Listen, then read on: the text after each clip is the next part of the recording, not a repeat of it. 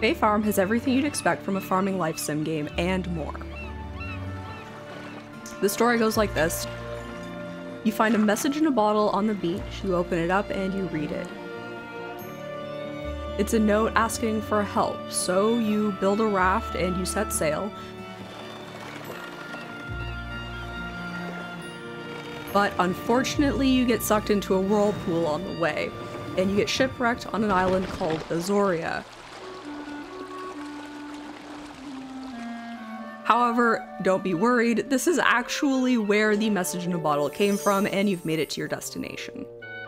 The people of the island are grateful that you're here, and that you're here to help figure out the weird magic mystery that's making living on the island so difficult and dangerous. Of course, before you start playing, you're going to have to make your character. The character creation is pretty standard.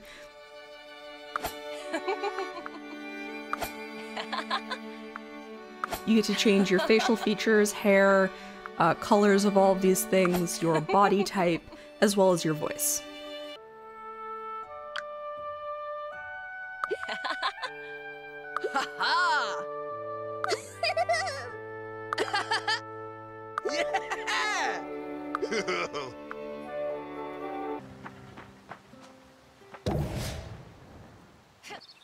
Once you're in, your first task, of course, is to clear your new farm.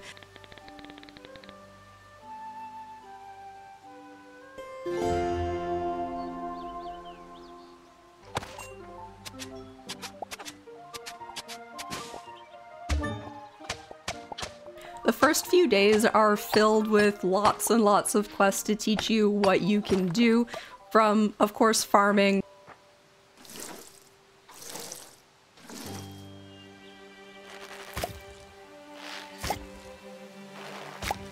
animal husbandry,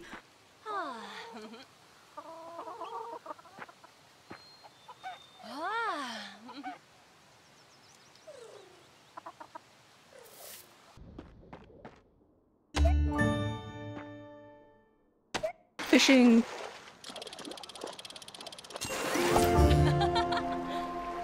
crafting,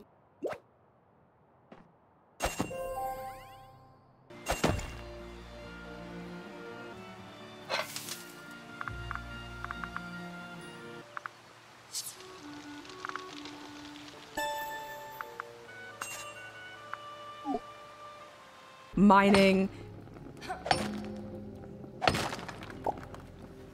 and combat.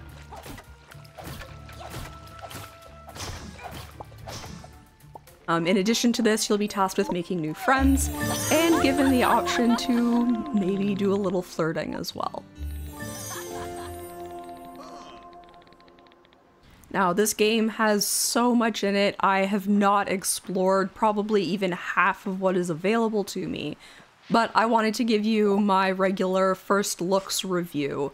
The biggest thing I would say is a difference is how I feel like this game is a little bit more focused on the adventure and the exploration than it is on the farming and relationship building. I think the thing that kind of points this out more than anything else is the fact that it's split up into chapters. So I've finished the first and I believe the second chapter, and I think that makes me feel like I am actually progressing forward and that the game is telling me that I'm progressing forward.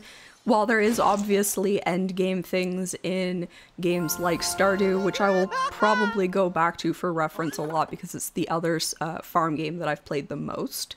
There's obvious progression there, but I feel like splitting it up into chapters makes it feel like I've accomplished something a little bit more. Another thing that I think really fulfills this exploration focus is the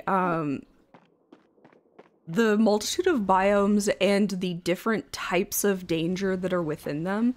Again, I haven't seen everything yet, but the ones that I want to point out are the mines, which is the like normal, there's combat down there as well as the mining. But then there's another one that I stepped into for just a second because I began freezing. So I'm definitely going to have to go back to that. The game does have main quests and side quests, kind of the same way Stardew Valley does, with the quests that kind of sit in your inventory versus the ones that you get from the bulletin board and the message board. I do feel like the main quests, at least at this point, have been pushing me towards certain story aspects that may change as we go on, but for now I do feel like that's a little bit different from the main quests where it's like, get me a thing, the same way that the bulletin board quests are like, get me a thing. So far that again plays into that more adventure focused thing and story focused thing. One thing that I would, for lack of a better word, complain about is the way that friendship works, and it's not so much the way friendship works, but rather that not every NPC is friendshipable. And I understand not everybody being romanceable, that makes sense to me, you know, people who aren't interested in romance or already have a partner or whatever it may be. But not being able to easily tell who I'm wasting my time talking to because I can't be friends with them is a little frustrating. Kind of adjacent to this is the gift mechanic, which I haven't actually gifted anyone anything yet. And that's because the mechanic's a little bit different.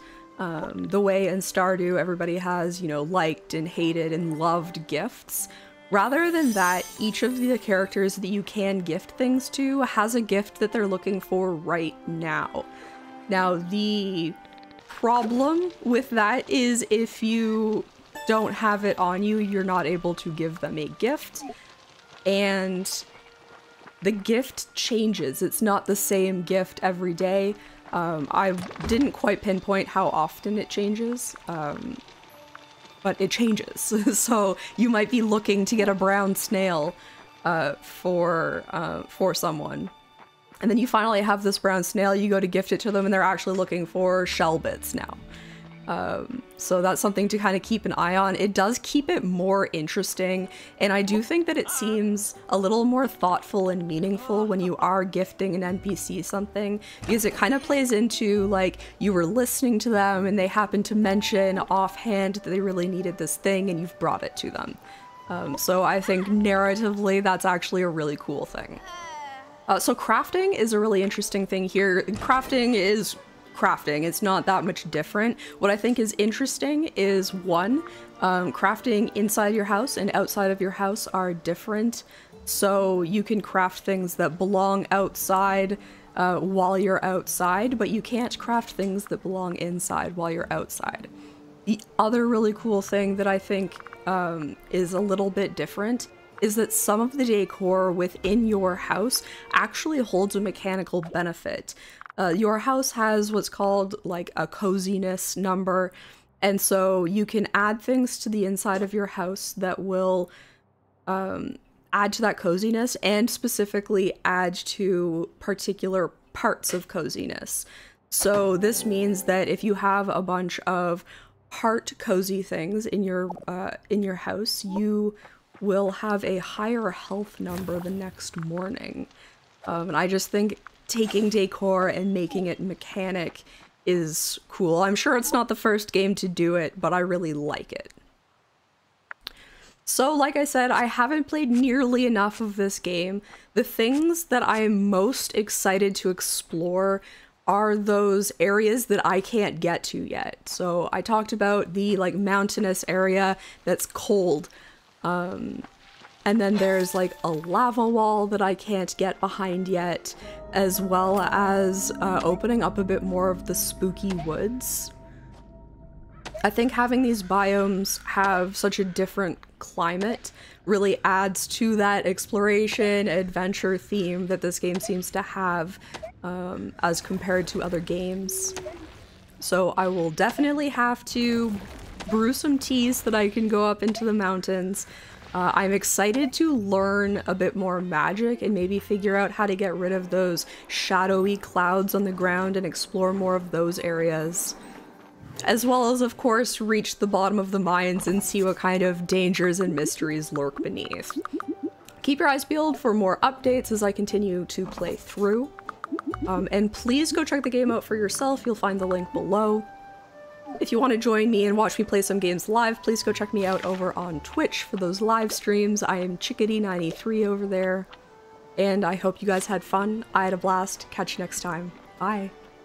Hey, thanks for checking out Chicka D&D. If you liked what you saw, click all the buttons down below. Subscribe, like, comment. You know the drill. Thank you again so much. See you next time. Bye.